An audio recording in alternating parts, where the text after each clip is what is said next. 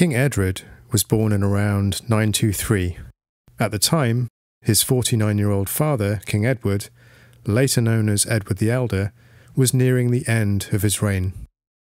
He was king of the Anglo Saxons and had been on the throne for around 23 years. Eadred had two older brothers, both of whom would succeed his father as king.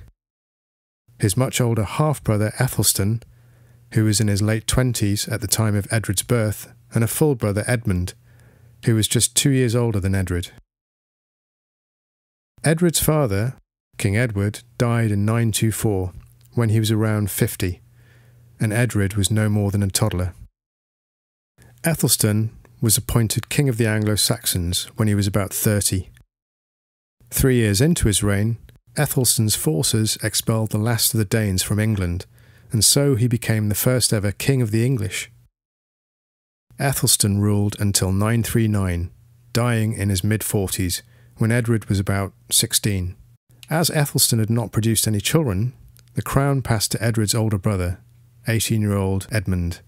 King Edmund ruled for a little under 7 years, dying in 946 when he was about 24 years of age. At that point, Eadred became king. Eadred ruled for around 9.5 years, dying in 955 when he was 32. Let's take a look at where he fits on our timeline. Here he is. Simply to put him into context, Eadred was crowned just over 600 years before King Henry VIII's daughter Bloody Mary was on the throne. Eadred would have been around 22 or 23 years old when he was crowned king in May 946. Much like the reign of his older brother, Edred's time as king was defined by trying to fend off rivals to his kingdom. When he ascended to the throne in 946, the Northumbrians acknowledged his rule, but then quickly switched allegiance and declared Eric Bloodaxe, whose father ruled Norway, as their king.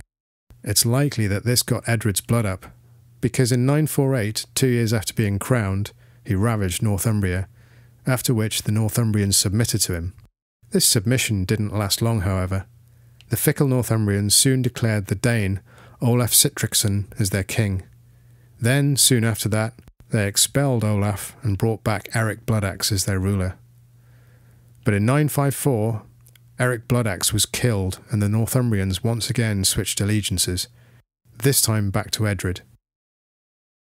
Poor Eadred is believed to have suffered from a digestive issue which may have led to his untimely death, unmarried and childless, at around the age of 32 in 955. He died in Frome in Somerset, and his body was transported to Winchester, where it was buried in the Old Minster. He was succeeded by King Edwig, who was the son of Edred's older brother and predecessor, King Edmund.